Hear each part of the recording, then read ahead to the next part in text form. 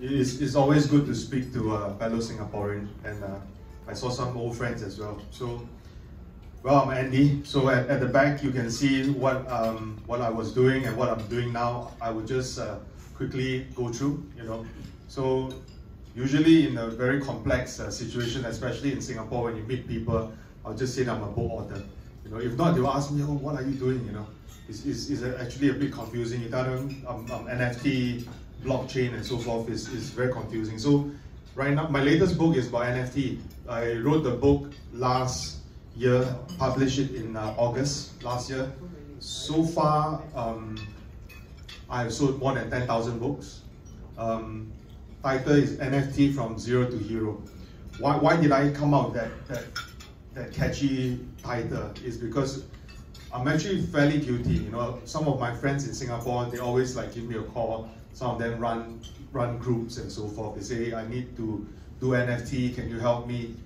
By default, I really don't have that much time, And then they hire some kind of expert, and then one of them spend about 300,000, another one spend about 500,000. But then, if I were to publish the book earlier, he would have gotten some insights from the book and maybe not pay that much money to the so-called expert. So the book is useful. You can see it on Amazon, or there are some sort of free version if you search hard enough. Yeah. No, I can't do that. No, I have a publisher to answer to. So I just want to be frank. So I'm also a licensed fund manager. Hold a CMS license. I also give advice to multiple countries. So before this, I was giving advice to the Productivity Organization. It's part of like a UN-like organization. So from there, I got a lot of good contacts. And then now I'm still giving advice to Mongolia. Current advisor to Bybit in terms of government relations, partnerships. So if you see Bybit's logo on Red Bull, that is actually done by my team. All right. I'm an ex-board member to Hyundai, the car brand. Ex-chair to a big one. Used to be one of the Chinese biggest exchange. Right now they are still they changed their name to Big One. It sounds weird, but it's fine. And then very active in esports. Also hold a PhD in productivity science. So this is who I am. Quite searchable. Try not to do bad things, because I also I want to be the nice Singaporean. So I think I will just start off with some terminologies. I was told that it's good to give some context to what I'm trying to say. So what is a blockchain? Typically, if you look at what I have written, I talk about immutable ledger, record transaction. Basically, it is a blockchain, and it is just a database. So let's not be fooled by many different people who tell you, oh, it's so hard to do, it's very complex. It's actually just a database. Then some people will say, what is a DLT? Distributed ledger technology. What does it do? It's also another form of database. So again, just keep things very simple as we move along. And then if you read the newspaper, sometimes they will say, oh, what is CBDC? CBDC is a central bank digital currency. It's a form of digital currency issued by the central bank. It has literally nothing to do with cryptocurrency. And sometimes they don't even use the blockchain technology. So again, this is just for context. Yeah. And then now the word, we all start to really look at what is Web3.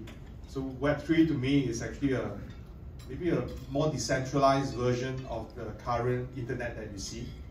There's a lot of terms that we use like decentralization, blockchain, token-based economy. So these are some of the terms that you always hear. But is Web3 really decentralized? That's something that I will tell you at the end of the conversation that we have. Then again, what is DAO? So DAO is a decentralized organization. Supposedly there is no central authority. It can run on its own. based on a common consensus mechanism. NFT, you know, our good friend gave a talk some time back. NFT is non-fungible token, exists on the blockchain and cannot be replicated. Of course, there's a lot of you know, things that we can really talk about. I want to just share some stats. You know, so if you look at the current situation, you know, macroeconomic environment, geopolitically, you look at, there's a lot of things that are not so stable. You know, venture capital investment has slowed down. Venture activities are still as busy, you know, in the blockchain startup space. You know, a lot of Web3 investments, a lot of crypto token-like investment, and also in certain countries, for example, in Kazakhstan, you will see an influx of crypto projects. They are looking at security, they are looking at STO. So coming back to my point is, crypto fundraising reached about 24.9 billion in the first 9 months of 2022. You know, compared to 2021, I mean, it's still okay, very decent size. Crypto sector recorded mega fund rounds of 100 mil or more. There are really plenty of them that I can really share. You know, of course, in the audience, then they would have heard some of them do not have any value. You know, how can they become a 100 mil company? What makes them raise 100 mil? Well, again, that's also something that you can ask later on. You know, I'm happy to answer some of these questions. So some of these top companies that I really want to share, you know, you would have seen them in Singapore. Some of them, like Ripple, is more like a money transfer network. They are fairly active in the financial industry. Founded in 2012, their Lex counterpart, their Ledger counterpart, some of them are also based in Singapore. So total amount raised is 293 million. Valuation right now is 15 billion. Of course, you know, it will go up and down. Really depends on the whole situation. So they are one of the older coin. As you also know, XRP, their native coin, is a top 10 coin, and they are also actively seen on the newspaper because of some issues with US SEC. Another company, you know, valuation 14B, blockchain.com. They have about, I think right now, about 300 over staff, you know, that I know of. But of course, based on my research, is slightly more. This wallet itself has about 37 million verified users across 200 countries. You know, I don't know how to verify that, but that's how the statistics are. And these are actually two of the unicorn that we see, you know, very commonly see on the paper.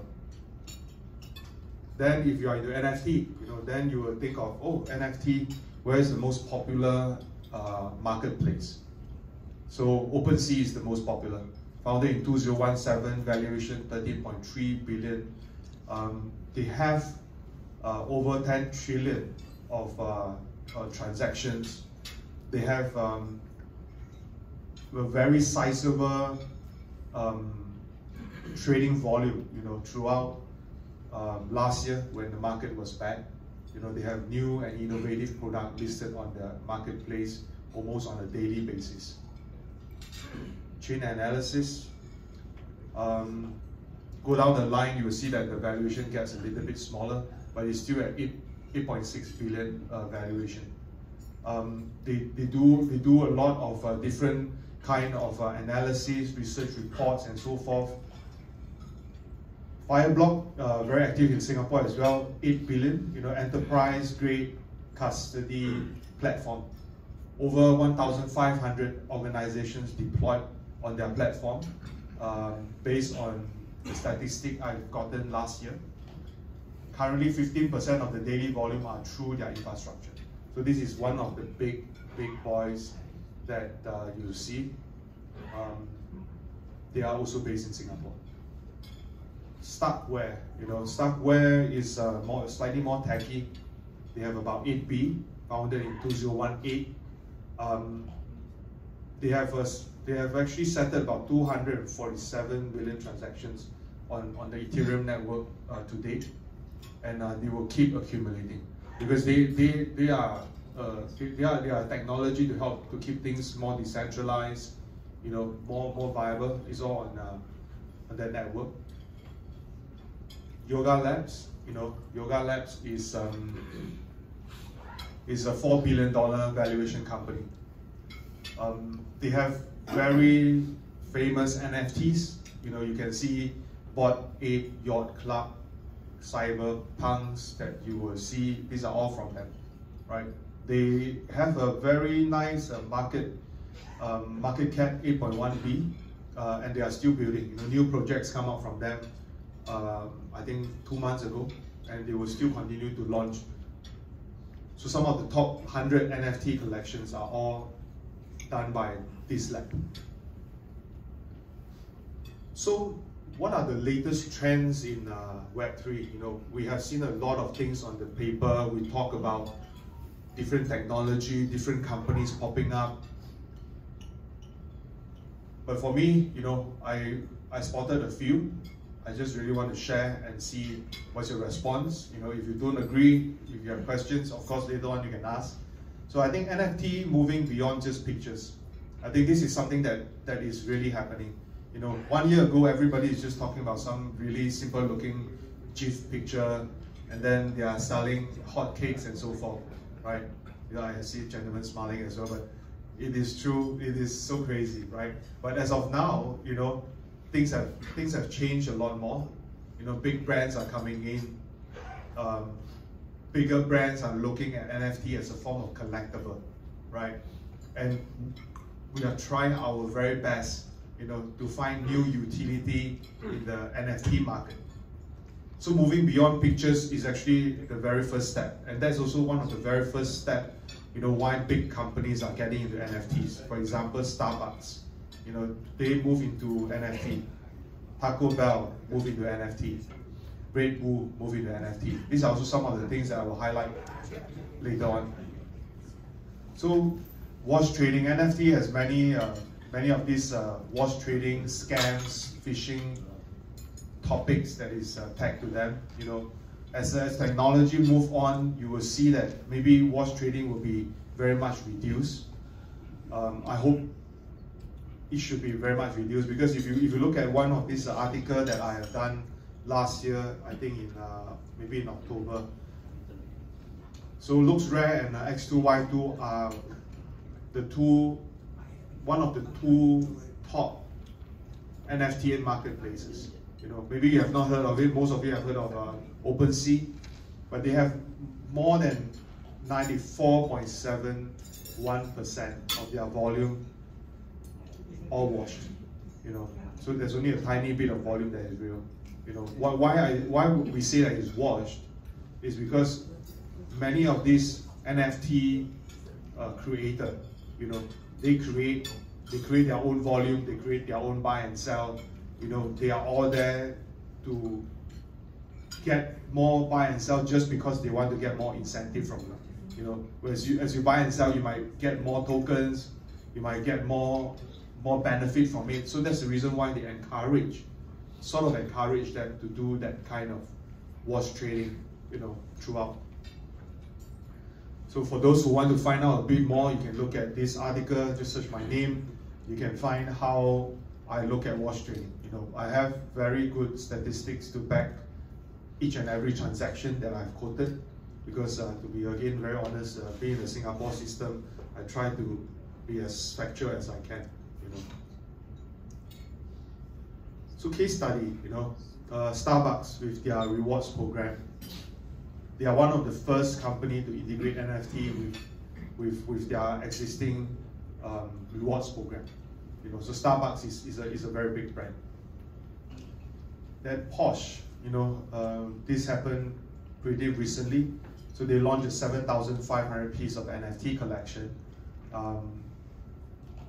Different artwork on the NFT, different artist impression on the car. It's a collectible item within the Porsche community.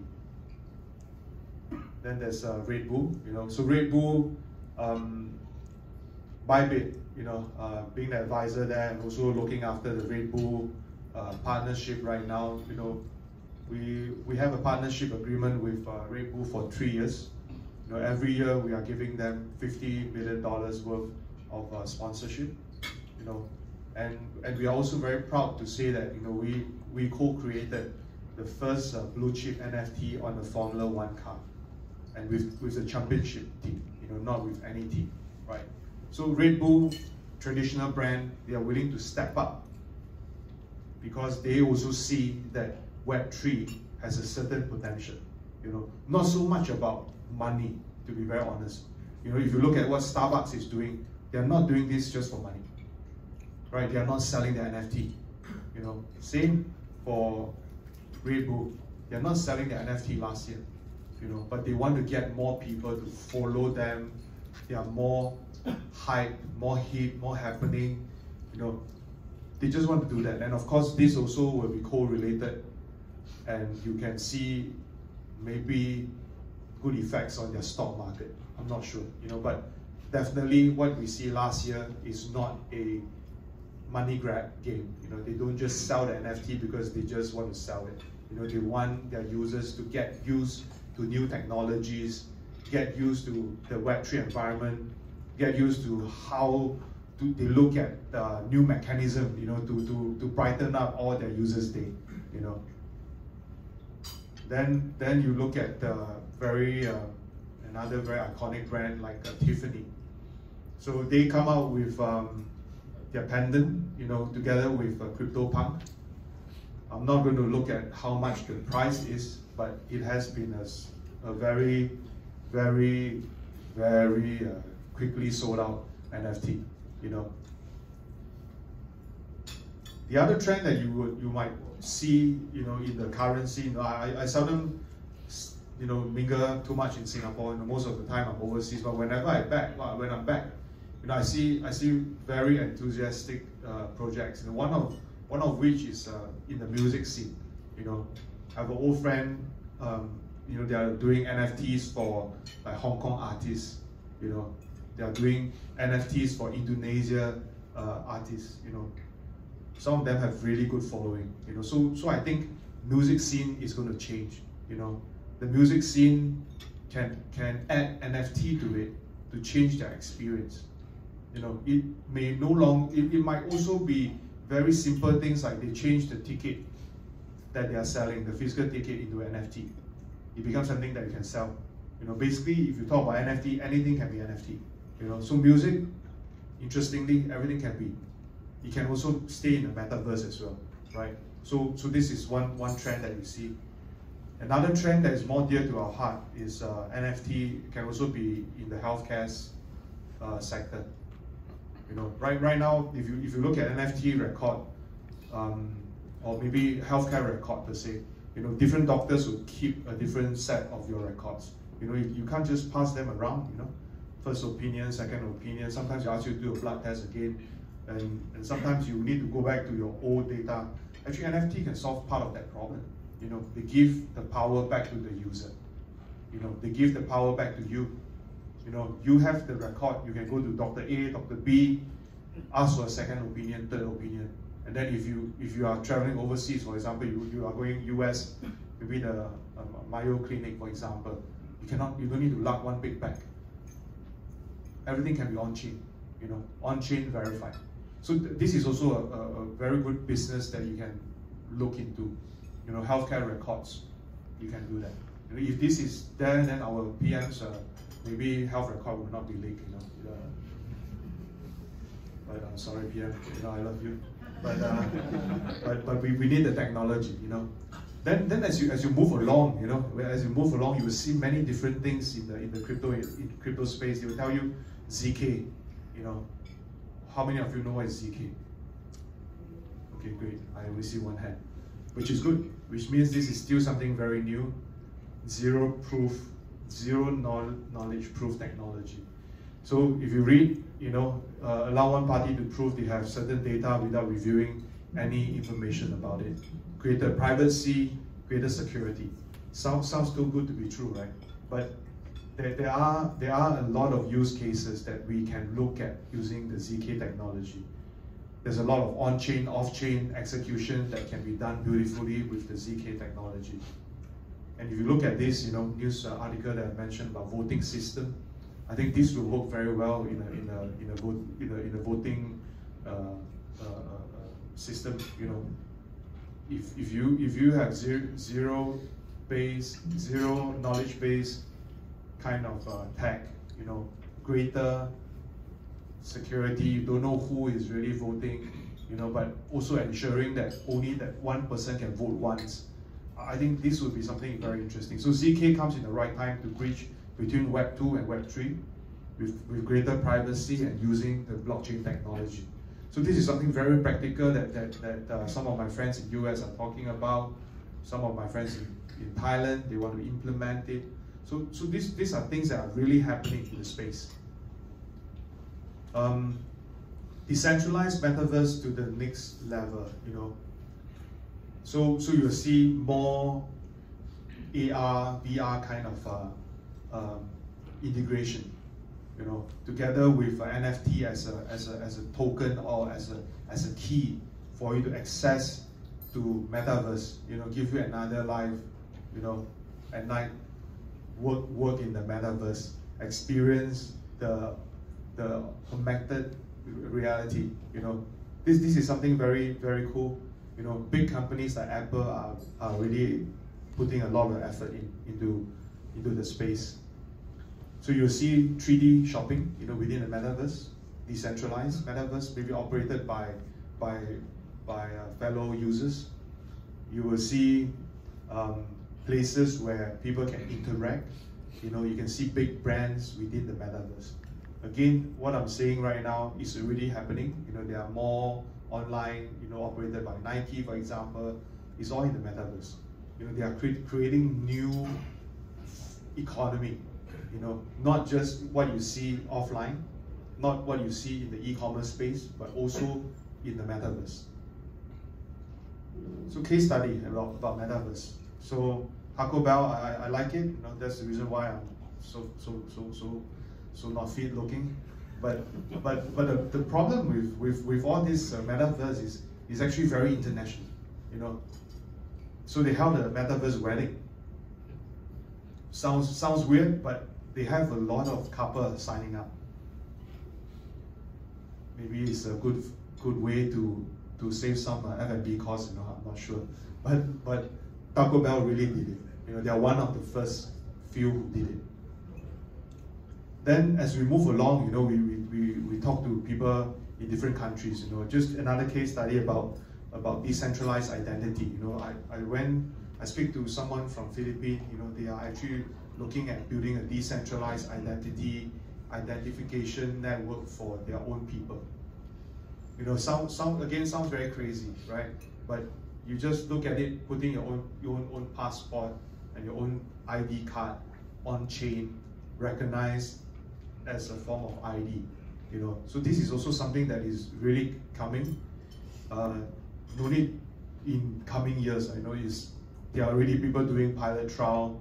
Philippines, one of the states, they are doing it. So there's a lot of things that are changing. And with all these things, the other trend would be decentralized governance. And when we talk about governance, we always look at how the DAO is going to work. How an organization is able to stay decentralized with proper governance, with proper consensus mechanism. These are some of the things that are also happening. I have friends in one of our Asia country again. I can't mention which country. They have a lot of street protests. Legalized street protests. They ask me, hey, bro, can we work this into a DAO? Although so that they can operate very cohesively and sort of agree among all their protester friends. you know, and that's something really, really possible, right? They become very organized, you know, not like now you do it in some email and then it's not very safe. Some of them say that, oh, I never read your email, you know. So this can be done, real life situation. So Singapore enterprises maturing in riding the Web3 bandwagon, you know. How many of you are into Web3? Can I have a raise of hands, show of hands? Okay, I see. That is good. That is good. That's good. Because the camera is only showing me, so I'm good. Singapore is doing well. So Singapore is a very innovative country, 100%, very innovative. We have good friends. We have many other friends from all over the world doing their business in Singapore. You know, we have created very good talent, good financial system. So Project Ubin, you know, MAS partner with a number of financial institutions, partner with Consensus, partner with JP Morgan. Some of you would have know about this. This is one of the Singapore projects that we know of. You know, they create daily interbank settlement. Sounds very innovative, and to be honest, this is a very feasible way to do the settlement, because you know, a lot of this back-end banking stuff, you know, they will not be here 24/7. With the blockchain technology, they can do clearance anytime, 24/7. You know, Swift can be really very swift, you know, 24/7. Then the other thing is about open certs. This is also a Singapore-based open source project. Basically, you put your cert on the blockchain, right? So some people tell you, I'm from MIT, MIT, yeah, maybe in Taiwan or something, or Thailand. But as long as the cert is on chain, you can actually check it, right? Of course, they would have some other portal for you to check in the school, but sometimes, you know, if it's on chain, this is the only one that you have, is a lot more credible, you know. So open cert, you can talk to them. There are a few other companies, schools, I think Nian, Skills Future, they are all very much in a collaborative mode. They formed this for the greater good. You know, it's a very good tool for HR practitioner. If any one of you, you know, encounter this open cert thing, but it's not very popular. I just want to say this. So DBS Bank, you know, DBS Bank, they have their digital asset tokenization companies. Don't want to mention too much about DBS because I think you all know DBS a lot, you know.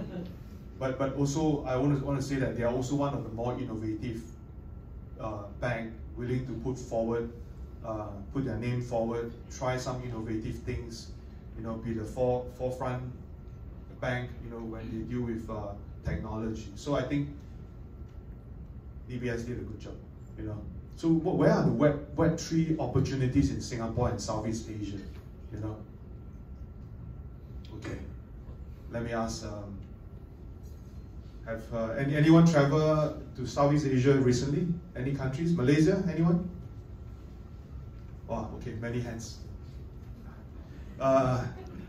Okay, you know, Thailand, Philippines? Okay, some hands, okay. What I'm trying to say is there are opportunities, and you will see them in Southeast Asia a lot more than maybe in Singapore. You know, just again, some nice statistic, you know, thinking now about revolution of internet, do you believe Web3 will replace Web2? If you look at the chart, you know, 47% of them say it has already happened. There are 4% say they don't know. Why is it so? You know, there are more people thinking that it's going to take over. Of course, you know, these are all data that's being facilitated. You know, these are data that people want to share to tell people that Web3 is there. But to be very honest, very honest, you know, when I look at the Southeast Asia economy, for example, some of them are doing very well. You know, they are trying to adapt. You know, like Indonesia, they are changing right now. You know, they are very pro Web3, you know, they look at opportunities in a very different way, you know. They look at it, for example, you know, now a lot of this new generation, really, you know, like very young friends of ours, you know, they just find that working in the Web3 environment, you know, gives them more time, you know, and the kind of work that we are looking at for Web3, for example, you know, give them more flexibility, you know. So there's a new form of job that is being created, you know. Gig economy is something that we know, you know, very good buzzword for the last 5-6 years. It's very popular, but actually it's also a very more demanding job scope, you know, because agencies or companies really want them to engage, and of course, since there's also an opportunity for you to be working at home, you know, you would be working 24/7, you know. But to a lot of Gen Zs, they find that this is a good way for them to have different work-life balance. You know, like for myself, of course, I prefer a 9-to-5 job, right? And then that's it. But then to the newer generation, they don't see it this way.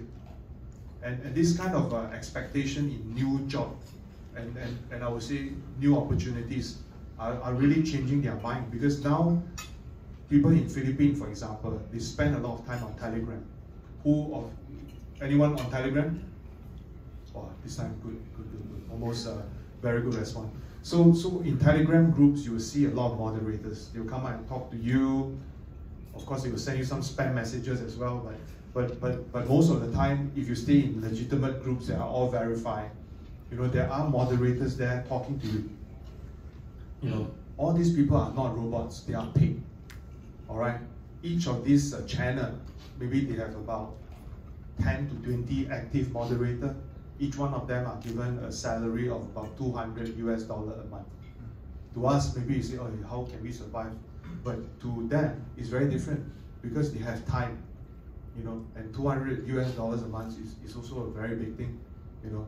So maybe something out of Philippines, for example, in Kenya, you know, the Kenya Innovation Center CEO came, you know, we had good chats and so forth.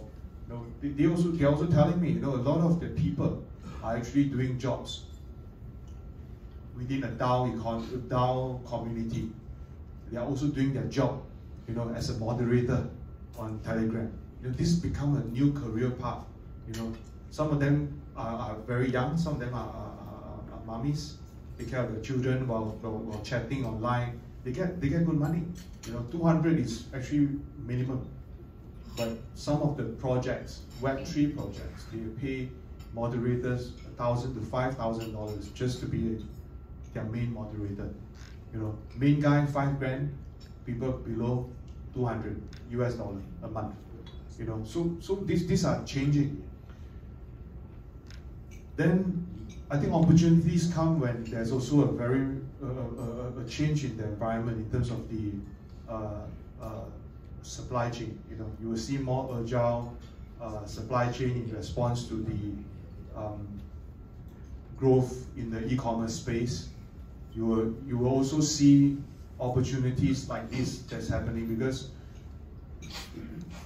more and more companies right now who look at using the blockchain technology as not just a token, yeah, they use it as a tracking tool. They are now companies using the technology, and they are not really publicizing it, because it becomes a very standard thing. You know, when they go to the vendor sell them this system. You know, and when they sell them this system, you know, everything is on chain. Some of these things are really trackable. That helps to reduce a lot of fraud, a lot of fake data, fake goods, and so forth. Everything is trackable. There are companies who are really using that, you know, supply chain wise. And of course, because they are very traditional supply chain companies, they do not really publicize it, because they don't see that as a form of a marketing tool. They find that it's something that is more suited for their business, and they find that it's more efficient, you know, in terms of checking. You know, they do not They do not need to depend on all the old legacy paperwork. So again, when I look at this, SME enterprises and so forth, make up more than 90%, and if they are willing to change what they are thinking right now, if they are willing to participate in this supply chain network, if they are able to change and adapt to Web3 technology, there are actually many new things that they can get themselves into, And then Southeast Asia has become one of the key, maybe one of the top 2 places, where you see many gamers are actually in Southeast Asia. GameFi, some of the biggest GameFi projects started in Southeast Asia. You will see people, playing games, play game and you earn some money. Again, that money could be slightly lesser, maybe about $60 US dollars a month, starting from there, all the way to a few $1,000s, depending on when you go into the game. So you see some kids, again, maybe in Vietnam is very active. You see them playing game and all those things. Don't scold them, because they are earning money, earning a form of money. But it's they enjoy and they get money. They play game, they get money. So it's quite healthy in some ways. You get new esports player. You train their skills. It's a very different mindset. As we move towards that direction. So Axie Infinity, it's a game, one of the earlier games. They have more than 8.3 million players. 8.3 is a big number, and their most active is actually in Philippines, and they are very active in other Southeast Asian countries because the cost of getting a user is a lot lower if you compare it to Singapore.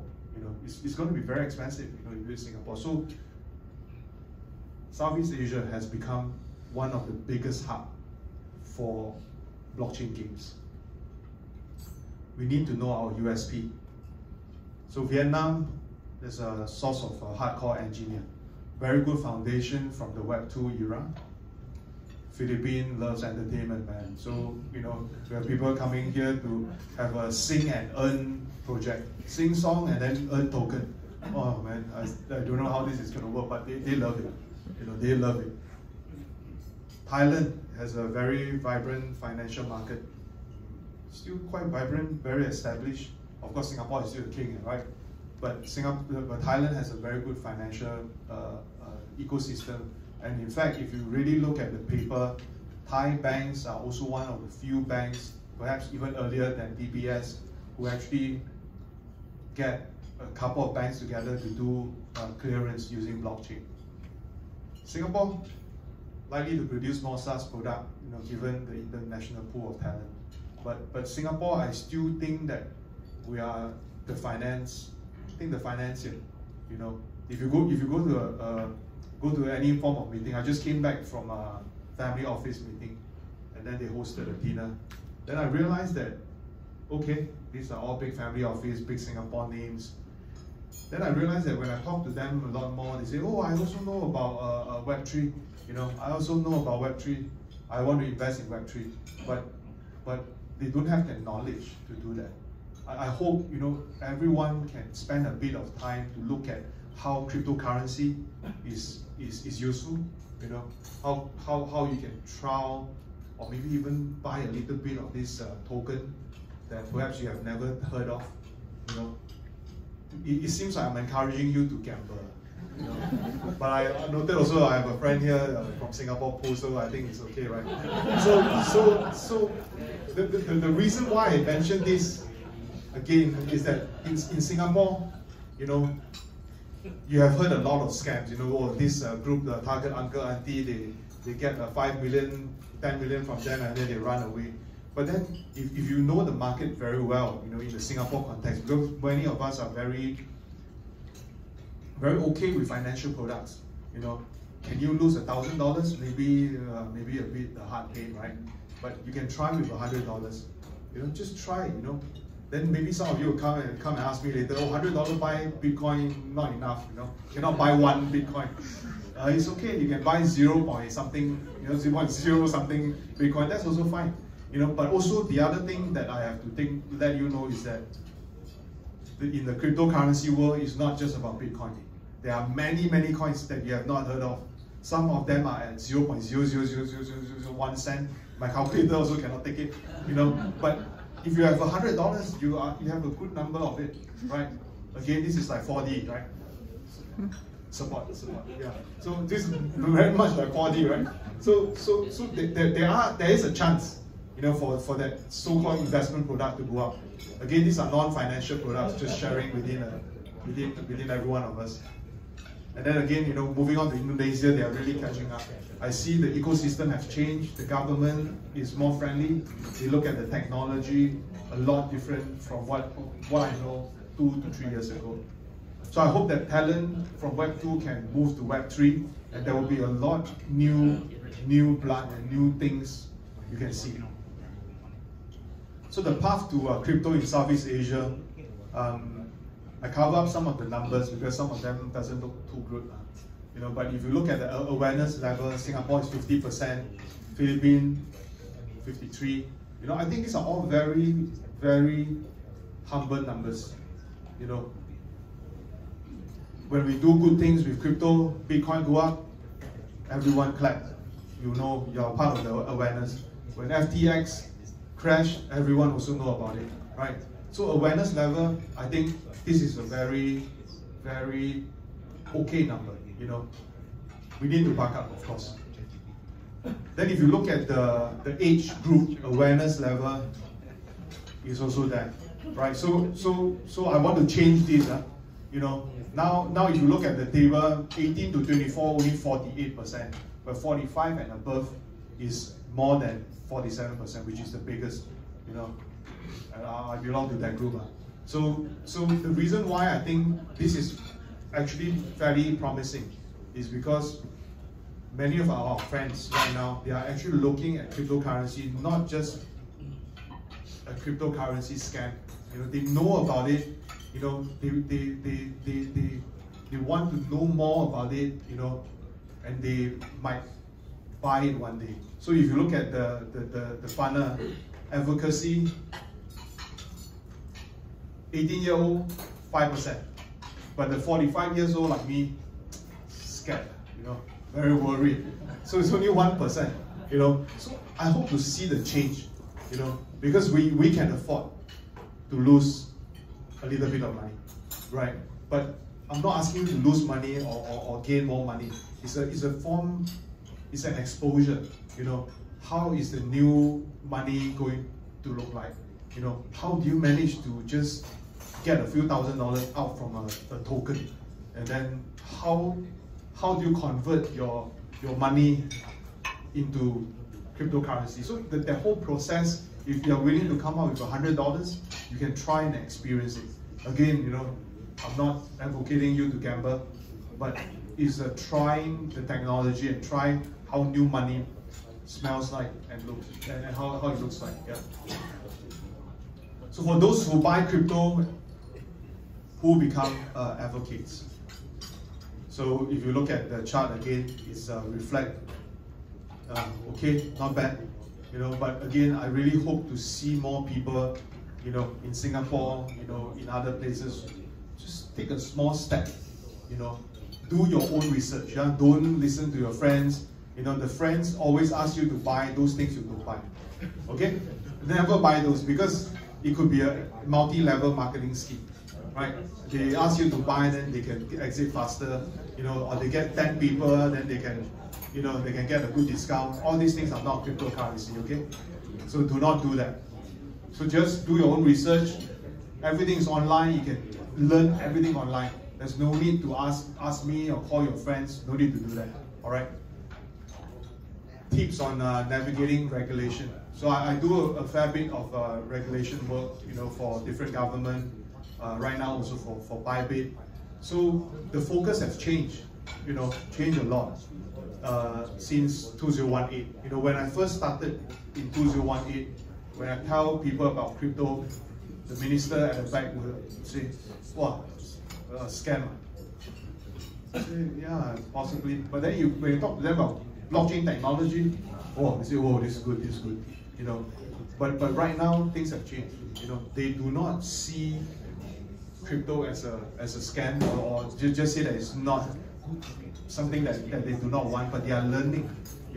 From a government standpoint, from a regulatory standpoint, they are learning. So what do companies need to do? So my very humble advice is disrupt or be disrupted. Because what we are doing right now is fairly future work. I want to also let everyone know what is cryptocurrency, how the regulations are, and how to ensure that you are crypto compatible. So just a walkthrough of cryptocurrency regulations around the world. Singapore, not legal tender. We have a very friendly Payment Services Act. So most of you would have already seen this. In Singapore, not legal tender. South Korea, not legal tender. In fact, the FSC is super strict. They do not allow banking transactions. They do not allow advertisement. They are very, very strict. But bear in mind, South Korea has one of the highest trading volume in the whole world. One of the highest. China, not legal tender. Cryptocurrency exchanges are illegal. So people like ourselves, from Bybit, we are not in China. We try to stay away and make sure that we stay away. And China is very much into the digital currency. So they have their own renminbi digital currency. UK, not legal tender for cryptocurrency. Exchanges is legal. All you need to do is to make sure that you register with the FCA and make sure that you comply to all the AML, CFT regulations. Switzerland, legal for crypto, legal for cryptocurrency exchanges. Just follow what FEMA tells you, you should be very safe. Which countries are considered as crypto friendly? So these are, to me, in my humble opinion, are more crypto friendly. It's supposed to be only 10, but because recently Hong Kong is very, very vibrant, so I added Hong Kong in. But if you look at the list, places that I'm always there, or sometimes I'm there, most of my time I'm there, are all there. So Switzerland, Hong Kong, Dubai, Japan, Singapore, these are good places. You can have different businesses there. Regulators are friendly. Singapore, you want to meet the regulators, they will come and meet you, regardless who you are. They're all very friendly. The rest, like Cayman Islands and so forth, these are all, traditional. Traditionally, they are also very, very friendly, right? Let's not go in there. Yeah. Then the overview, I think this is a very good source. I got this from PwC. All right. If you want this document, I can send it to you. You can know exactly what kind of framework is okay, what you can do in the different country, Germany, what you cannot do, France, what you cannot do. This is the best document, PwC's. So it gives you a very good overview all the way globally, Saudi Arabia, everything, all that. And they're very clear, So for myself, when I give advice to different government or different big companies in the Web3 space, I tend to use this as a reference. So this would be something a bit more boring, but it's very useful.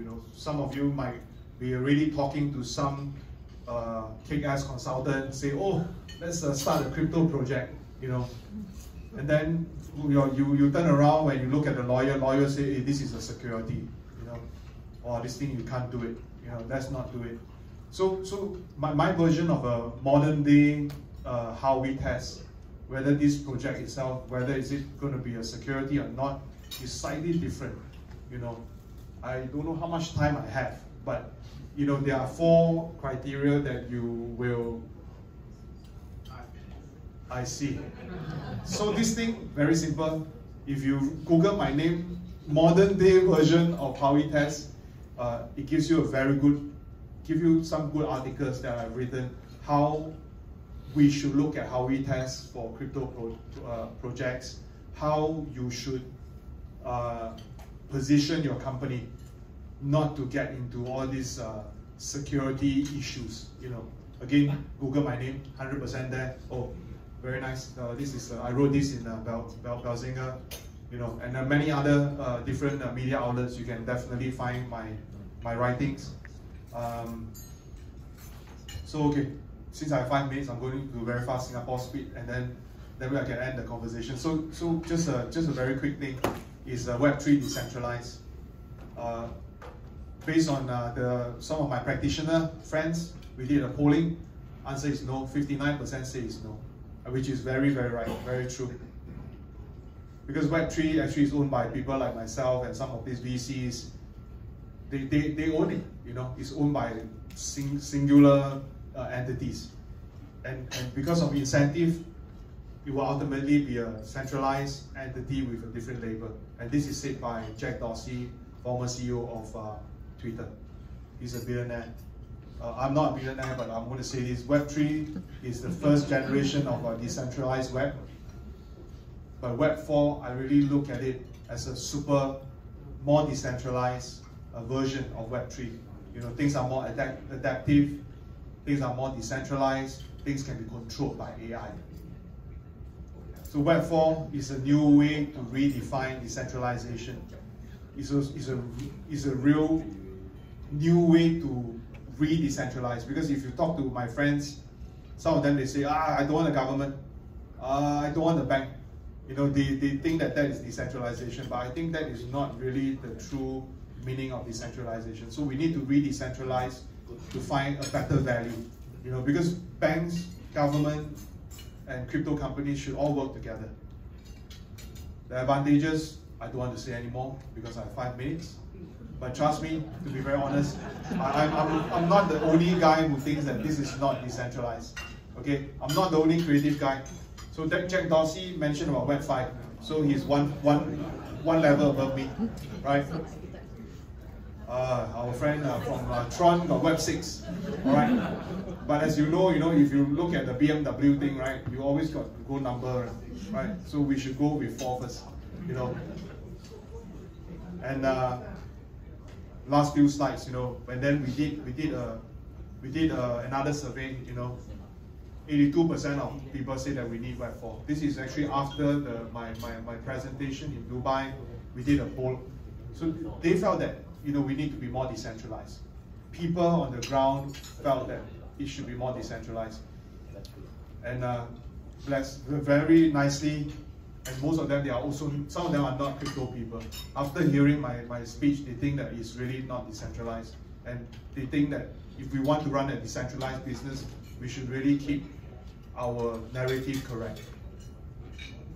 So Web4 is a chance for us to redefine decentralization. We are still very early, super early right now. I think so, super early. So believe me, every one of you who didn't put up the hand just now is fine. 100% okay, because we are very early. And this is one of my tagline in my book, you know, your new asset is in the digital world. Of course, you still have to keep some money under the bed, you know, sometimes just in case. But digital asset, there are new places where you can get more knowledge, you know, and find new ways to get your new money. With that, this is my name, my Twitter account, my website. Again, I always say this, being a Singaporean and with that kind of name, very easy searchable, cannot do bad things. So please, you know, if you have anything, let me know.